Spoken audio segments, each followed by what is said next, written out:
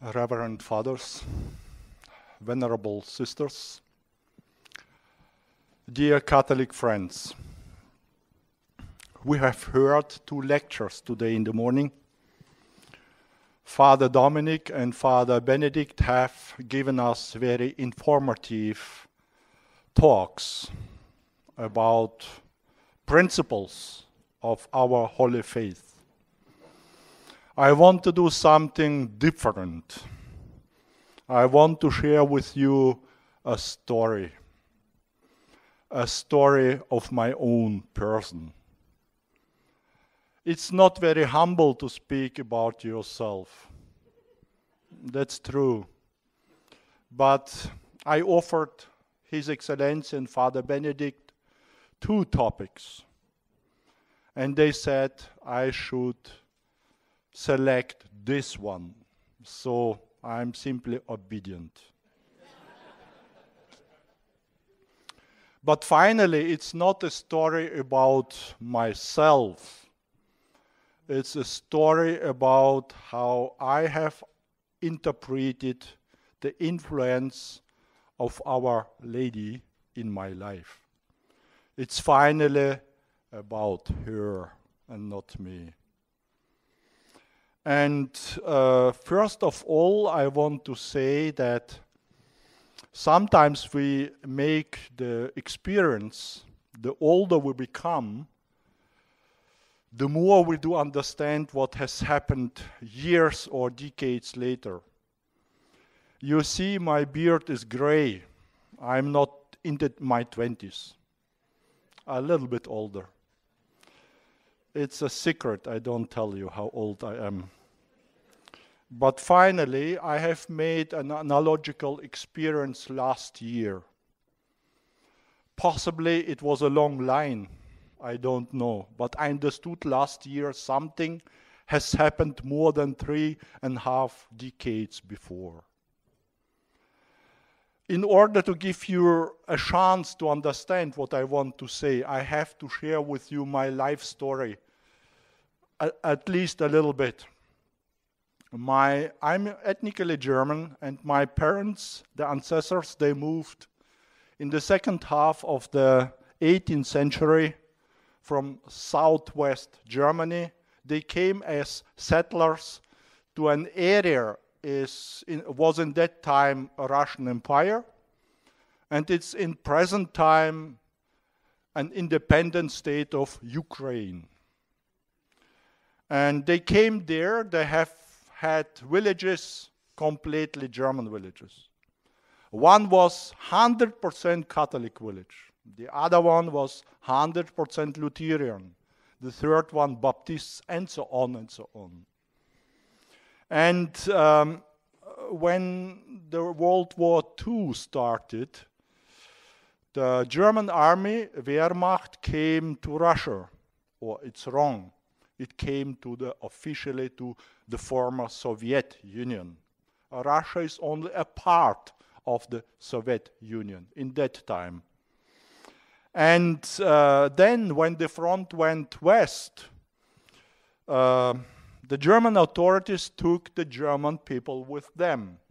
They called it Heim ins Reich, back to their empire or to Germany, yeah. But the Red Army was faster than the horse cars of people, and the so-called Russians, or better to say the Soviets, they told, no, you belong to our country. And they have expelled them by force, not to the old villages in southern Ukraine today, but to the Asian part of the huge Soviet Union. My mother came to the Ural Mountains, is geographically the border between Asia and Europe, and my father came to central Kazakhstan. And then finally they met each other, and I'm one of their children. And I was born in the desert of Kazakhstan in the city called Karaganda. It's a Kazakh name. It means black stone, coal. there were coal mines. And my father has worked 29 years underground in a coal mine as electrician. And I was born there, and it was a time of persecution. Many of the Germans, of Polish, some Lithuanian, some Ukrainian people were also expelled to this Asian part. But when the Germans got the right to travel free inside of the country, they have heard in Karaganda, this is a very special city. There are many Germans, statistically said, and there were Catholic priests. They were also expelled to this place to work in working camps. Who was younger has worked, he was imprisoned because they were priests and they were imprisoned. Then later, when they worked daytime, in the evening, in the late evening, in the night, they have conferred us the Holy Sacraments. So I went to the first Holy Communion in summer 1973. It was a top secret action. The Mass started on Sunday, 5 o'clock. So we did want to finish before the other people arise on Sunday. Usually people sleep longer. And they did not used to go to the church in Soviet Union, time of persecution. And we had Mass only three to four times per year. And I remember as priests came and we had a concrete priest, Father Ladislaus Bukowiński, as the name says. He was Polish from the diocese Krakow. And he became then pastor in Western Ukraine, and the Soviets sent him to Kazakhstan, and in the county of Karaganda, he has spent, at his third time when he got imprisoned, 10 years in a working camp. After he got released, he stayed in the city. He was invited by the authorities. They were interested to kick him out from the city. They said, "You are Polish. Go to Poland. We don't need you here." And he said, no. In Poland there are more than sufficient priests. Here, I am needed here. And I owe him so much. I cannot express.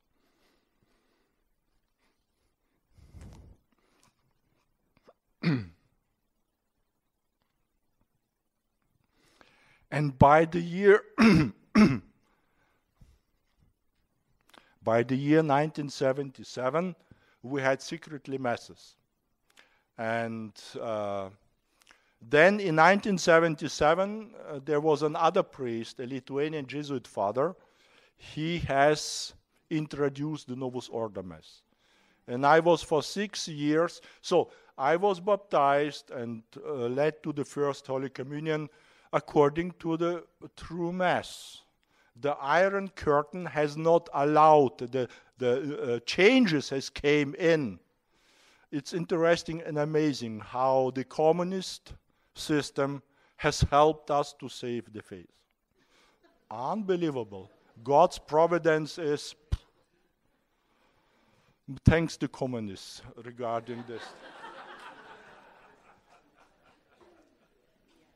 And then we had Mass. This priest, he was, as he said, very obedient to the Holy Father. As he said, you understand what I want to say. He has introduced a new Mass, a new sacraments, but he celebrated it by a very pious way. So I was 6 years long Mass server in the Novus Ordo Mass. I knew it well enough. But we had no hand communion, no women distributing the Holy Communion, but there were some changes he has introduced. But okay, let's go further. And then, as teenager, I was born, I have to say you how old I am, if you can count. I was born in 1965. And then when I was 15, something has happened. I have made a very special experience in my faith. And the first time I had the thought, what's about priesthood? Is that something for you? And then it was in a period of several years, it was a process. It was a question. What is attracting you more? Family, marriage, I'm a very normal man, or priesthood? And you see how I have decided, and finally.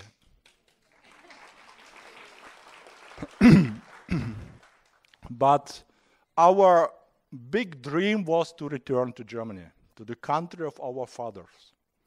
Not just because we were thinking there we would have a better life. It's true in some regards, it's economically much better in Germany than in the former Soviet Union or today in Kazakhstan. It's Kazakhstan. Karaganda is today Kazakhstan, independent state. But our interest was, and my private interest was, I was thinking in Germany everybody goes to a church, and there you can become better a priest. Then finally, a few years later, I decided I will try to become a priest. And my parents applied 9 times during 9 years, but the Soviet authorities said, "Niet, no." My parents were workers, a simple family, and they didn't give a permission. And then in March 1983, I became 18. You know, men know what for the age is good, for military service. And then in April, May, I was called to do my duty for the country. It was not my mother country, but nevertheless, I was a citizen of Soviet Union. And then, in the meantime, I had the dream, we come to Germany, and every time I was expecting the responses of the authorities. Possibly this time we get the permission. But 9 times, no. And then, God's providence. I went through the medical check in the military, and I have suffered I had a chronic hepatitis for 4 years. And I was also thinking, why am I suffering this? Other people, they come to the hospital 3 weeks later, they were released and healed, me not. But then I understood, this has helped me to avoid Soviet army, because I was simply sick for the service in the military. And again, a question for God's providence. Let us not complain too loudly sometimes. We used to do. Why has this happened? Years later, you will understand. God will show you. I understood this lecture God's providence has given me. But then, when my parents came the 10th time, in summer 1983, they understood we have to do something, then else, when our son becomes a soldier, we can forget Germany. We didn't know that Mikhail Gorbachev will come and start with changes. We didn't know in 1983, and we were extremely surprised when it has happened, this process. And then I lost my hope. I said, forget it. It will not work. 9 times they said no. Why should it happen now and work at the 10th attempt? And in my heart, I agreed to stay in the Soviet Union. I had no more hope. I said, no, I stay here. I accept. It's against my dream and my desire, but I do accept. And then I had a day, it was not an apparition, it was nothing special, but I was a young boy of 18 years, and I have just in thoughts said a short sentence. I addressed it to our Blessed Mother, the Holy Virgin Mary, and I told them, "Dear Mother of God, I agree to stay in Soviet Union.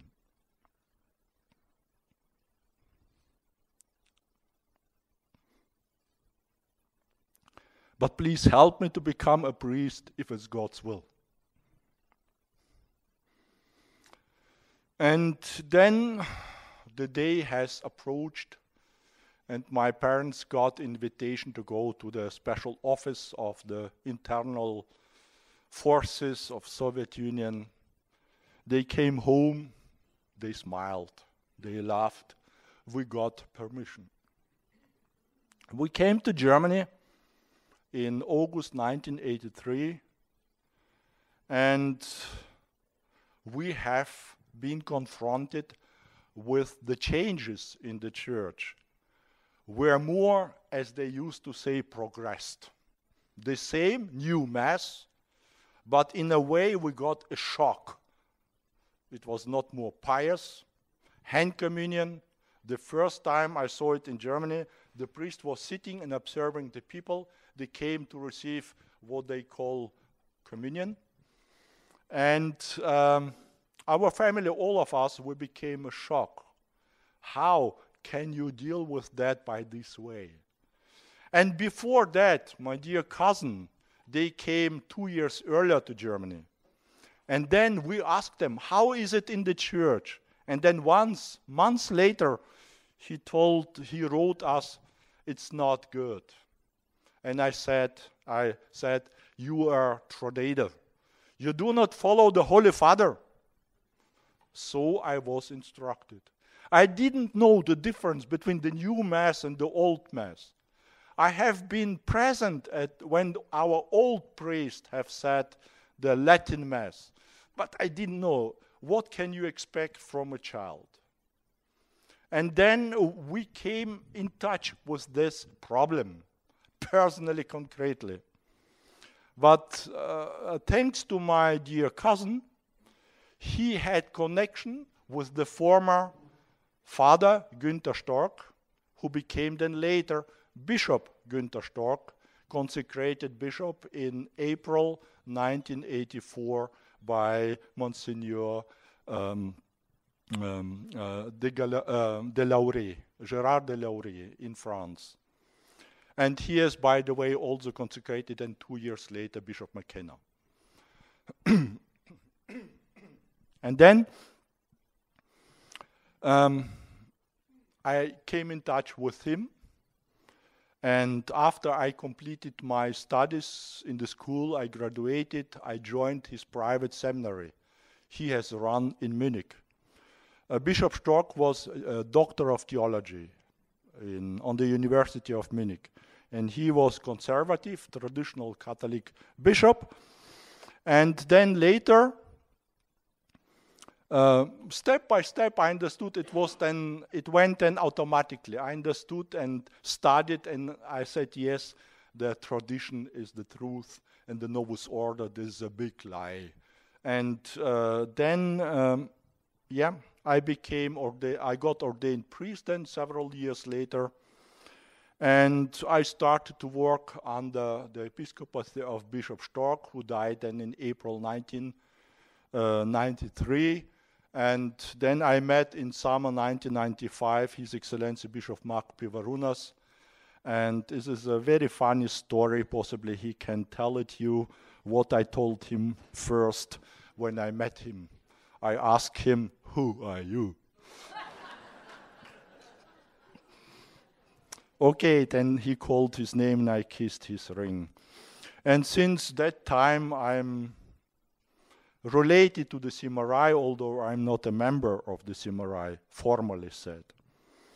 But now I make a change. I jump into the present time in last year. Our Blessed Virgin has obviously provided that we came to Germany. I said, okay, I accept to stay there. And then suddenly we got permission. We came to Germany. Okay, the life continued, and you know. And then last year, during the time, many times people have asked me, Father, have you ever been there again, in the city you were born? I said, no, there are no relatives. What should I do there? But then last year in spring I thought, but why not? Let me go there, just refreshing my memories, childhood, youth. And I did it, and I'm very happy that I have done this. I went last year in September to Karaganda, and it was a wonderful trip. People were very friendly, and after my landing and breakfast in the hotel, I went to my old school, and they have treated me as a small superstar. They were simply happy when a former student visits his old school. 36 years after my graduation in this school and 35 years after we left the country. Statistically said, it's about the half-life. So I was in Karaganda. I visited all the places I knew from my childhood. And then I went also to our old church. It's on the other end of the city. First of all, I went to the graves of our priests. Some of them I knew. And the best I could do, what Father Benedict has explained, I prayed the divine office, the official prayer of the church. Because I said, dear fathers, you did exactly the same. This is church. I prayed then, and then on next day, I learned to know that the grave of Father Ladislaus Bukovinski is not there, but in the newly built cathedral. They built in 2011-12 a Gothic cathedral, a beautiful one, but they say new mass there. And in the crypt, they have in the table, Novus Ordo, so-called altar, the relics of Father Bukovinski. And he got beatified by the Novus Ordo Church about 3 years ago. We do not recognize this act because not the legal authority has done it. But nevertheless, I do venerate him very much. And it was for me a desire to go there and to pray there. I got the main key of the church, of the entire building. I met a man, he worked in the office, and I was so surprised. He did exactly know who I am. I left the country 35 years ago, last year. I met him first time in my life, and he me too. And he knew that I'm saying the traditional Latin Mass. He asked me the question. It would be a too long story to tell you. It doesn't matter. He knew. But then he showed me later in his office the pictures from my priestly ordination. But I know this Jesuit father was occasionally present on the day of my ordination, and his hobby was photography. That's also my hobby. And then I prayed there about half hour. I was alone in the crypt. I had something to express to the priest who has baptized me. And then I went up to the office. I had to check in for my returnal flight. I couldn't do it by my smartphone. I had to go to a PC. So I went to the office. Some people came, a nun came. She saw me. She said, yes, she's in about my age. she has immediately recognized me. She said, yeah, that's him, that's him. I remember him when he was mass altar boy, no, of course. Now, everybody saw me too. We were a big group of mass servers too. And then another lady came, a lay person. She worked in the church. I think she was a cook there. And then she asked me about my sister, and then we had a small talk. And then I was sitting on the computer checking in. Then she asked me a question. And this is what about I want to tell you. This was the most important question. She said, Father, do you not want to return and to be here a priest? She didn't know who I was and am. She didn't know the background, that I am traditional Catholic priest. And the good lady asked me, do you not want to return and working here, staying here as priest? When I heard this question, it was like lightning. I understood the most important was what has happened in my life. I understood in this moment, 35 years after we left Soviet Union, that all the time when I was thinking and hoping we come to Germany and I want to become there a priest, it was my sincere interest. We got no. But when I said, okay, I agree, I do not dream more, I try to plan my future, my entire life in that country, we got the permission. But we came to Germany, and God's providence has taken care. So I met my later bishop who has ordained me. And I became priest, but I became traditional Catholic priest with valid orders. Unworthy as we all are, and I am, but the grace of God is working through us, unworthy servants of God. And I understood it when she finished her question, do you want to return and work here as priest? I understood all the time when I said, no, I want, that's my sincere dream, nothing wrong. But the life, the God's providence said no. But once in my life, I have done something was correct. When I prayed to Our Lady saying, Dear Mother of God, I accept to stay here, but help me to become a priest if it's God's will. And then I understood this and I said to this lady, I couldn't explain all the story, background, but I've just told, okay, I prayed once to Our Lady that I accept, but then we got permission, and now I know one. One thing is true, I'm there where I have to be. Not because of money, not because of a better life, but because Our Lady, our blessed Virgin, our Lady, the Mother of God, has led me to the place where I'm now in Germany and here too. Because I was interested to become a priest, but I became a priest, but more than only formally a priest. Many of my colleagues as mass servers, they are Novus Ordo priests, and one of them became even a bishop. He died. But I didn't know what I have to expect. But I think because I agreed once in my life, I was given a chance to come and to gain much more than I was dreaming.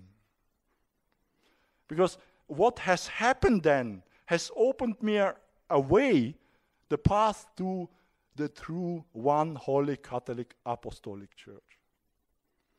And this is often so in our life. When we are repentant and we say, why has happened this? Why has happened this? we should, I say, more trust. We should more trust in God's providence. And when we accept the cross,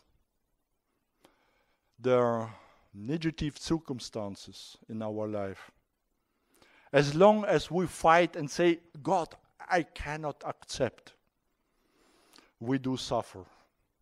But sometimes when we find the power, we should pray and hope and trust. When we say, I agree to my cancer disease. I try to to recover, of course. But when I've experienced it on my own father, he got heart attack. And he has fought a long time, 22 years. And he has often asked, why am I sick? And I saw how he is suffering, but only when we say, yes, I agree. I do what does depend on me, but God's will be done. And this is finally the story of my life. Because once in my life, I devoted myself to her. And she is this is the best tandem in the world. Jesus and Mary. What we address to her, it's addressed to him, to Jesus Christ, to her divine Son. And I understood this is the main story of my life. How God has led me through Mary to the place I am. Nobody knows what will happen tomorrow in future. Nobody knows what will he or she experience in a certain number of years.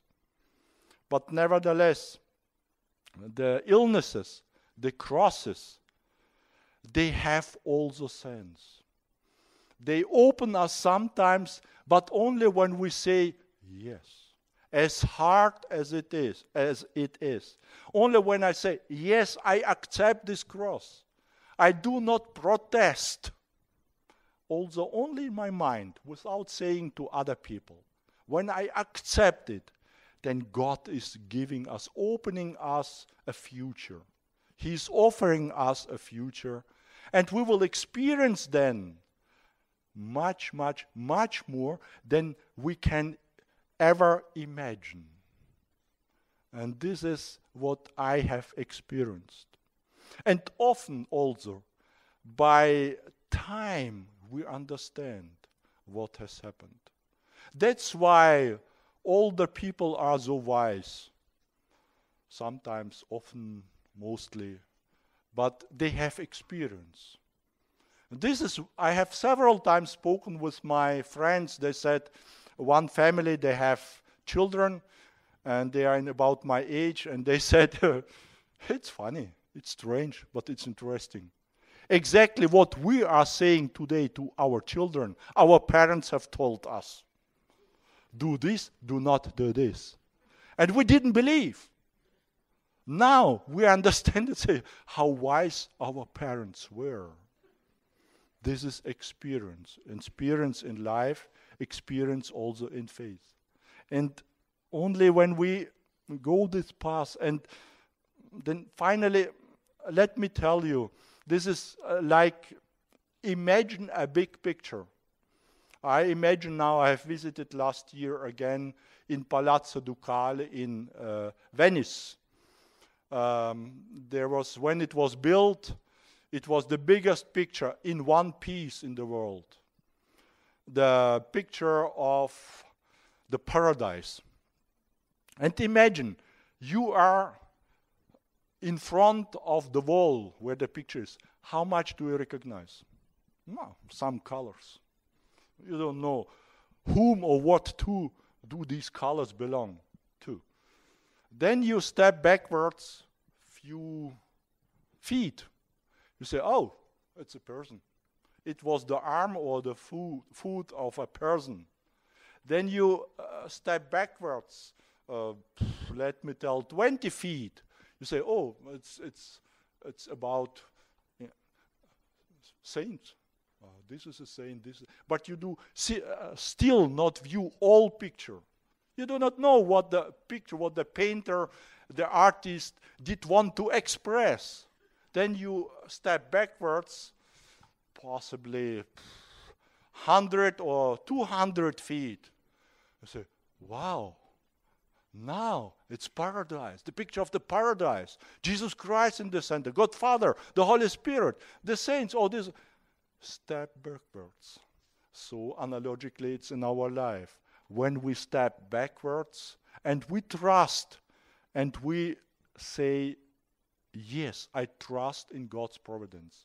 If something is happening is not good and I have influence, I have to improve it. I have to go to the doctor when I'm sick. Don't stay at home and say, oh, I do pray only. Go to the doctor. God gave us the intellect and the doctors. The medicine has made progress, yeah. But do trust. This is the basics. These are the basics. And only then, when we go this way, when we trust in God's providence, then things will happen. We do not understand at the moment, but later we say, wow, how God has led me. How my short, small, simple prayer of a completely uninteresting person, 18 years young boy, has helped him to find what he can call today the biggest prize in his life. And on this place, I think I have a little bit time. I can give you some information. It's possibly for you Americans very interesting to hear what was going on. And I want to tell you about our priests in the Soviet Union in Karaganda. Father Ladislaus Bukovinsky, who has baptized me and led to the first Holy Communion, he was released in 1955 from the working camp in Karaganda. And you can imagine, in the working camp, in the prison, there are no newspapers, no radio. In that time, internet, they didn't know what it is. So they have simply no information. They have simply worked. And I have a picture with me on the USB stick. And when you see, when he was released, he was skin and bones. Skin and bones. And he was born in 1904, and he died in 1974. And when he was released, he didn't know, are he here Catholics or not? What should I do? Where should I go to? I'm now free. I have no money. I have nothing. And can you imagine how clever he was? I would never come to this idea. He went to the cemetery. He did want to find out, are in this city Catholics or not? He went to the cemetery and he has observed the processions of the people when they came for funeral. And on the second or third day, he saw a group and they were praying. It was permitted. It was permitted in cemeteries to sing, to pray. But because it was in cemetery and a person died, the Soviet system did tolerate this. And then he saw a group, they prayed, and he approached them and he said, oh, you look to be Catholics. I'm a Catholic priest. Can you imagine what was their first reaction? Possibly he's an agent, KGB agent. Persecution time. It was very realistic for them. They didn't know who this man is. Everybody can tell stories. But I think and I imagine that a priest knows how to show and to prove that he's a priest. He has simply to say, to respond, to pray some prayers from the Mass. Then they believed him, and so he started to work. And then I have already mentioned to you, he has not accepted to go to Poland. He stayed there. And there were some other priests. I was, for instance, I received the sacrament of confirmation from a priest, not from a bishop, but a Byzantine Rite priest, Ukrainian Catholic priest. We call them Greek Catholic. And they have the permission on the regular basis to confer the sacrament of confirmation. I have dark remembrance. I was about 9-10 years young in that time. And Father Bukovinsky was a very poor man, and he became sick. And this cassock was made by my mother. She is an artist. She's a dressmaker, or how do you call? She sews, sewer. Yeah, you understand. I'm sorry. It's penance for you to hear my English. But I'm happy I do abbreviate your time in purgatory a little bit. Hopefully. By your penance. And she has made trousers for him. And he came to us, and it was a real procedure. He came, I remember, first we had 2 rooms, apartment, 5 people, our family. Grandma, parents, and my younger sister. And then he heard first in one room confessions. Some relatives came, top secret, do not say anybody, enter the house, the apartment, nobody must know. It has taken time. It was a long story when the people have no regular chance to go to confession, and he was strong, and he was strict, and he has accused all girls came with short skirts. It was mode in Soviet Union. But then he said the mass, and after the mass, my father has eaten alone. And then only my father was permitted to have a talk with him. My father prepared all the newspapers, and then he came after the meal and has spoken with father. A man's group, man's congregation. We children and women, my mother, grandma, they were not permitted to go there. In any case, he has spoken, then he got asleep. He spent the night in our apartment. And my little sister, she was 2-3 years in that time, she said she didn't understand why she has no right to go to her beloved bed. And next morning he disappeared. And once my father told a funny story. It was not in our house, it was in another location, in everybody's apartment or house. And my father entered for the confession. And it has taken time and time and time. He has not come out. The people became nervous. What have they to talk so long there? Then finally he came out. One cousin of him became angry, and she said, "Have you so many sins to confess? We are waiting." And he said, "No, I completed my confession quickly." "But what have you done?" "The father has asked me questions about football."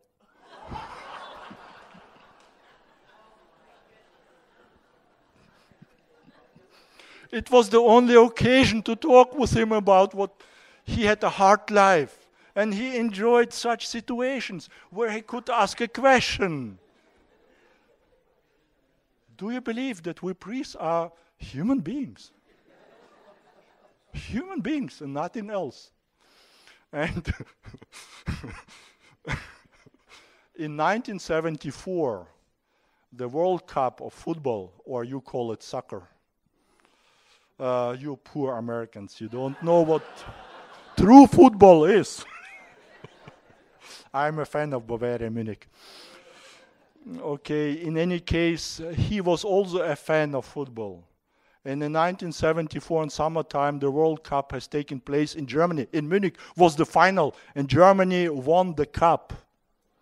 A Polish team became third. It was an extreme success, and he was happy to find a young man who can tell him, explain him about the scores of football, about this and that, about politics and so on, because he had a very hard life. So be not surprised when you see us priests having some entertainment or enjoying the life on a good way. Yeah, you know. And this is, in short, the story of my life I did want to share with you.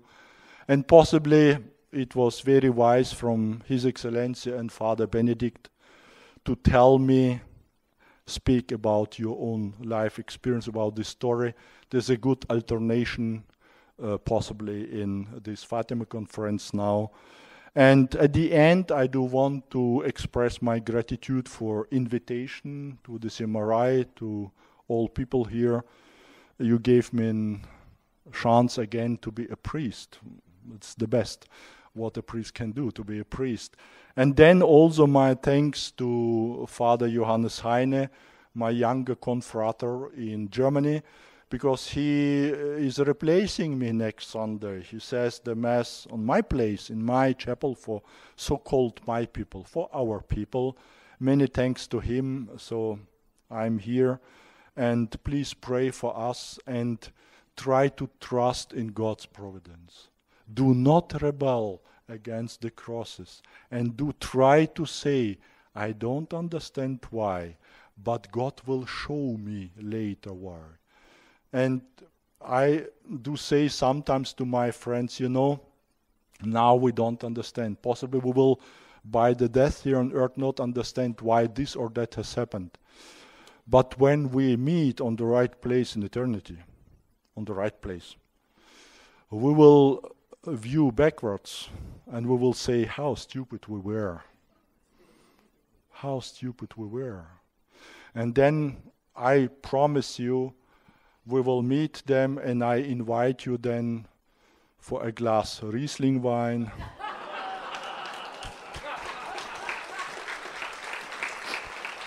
And then we enjoy the eternity, hopefully.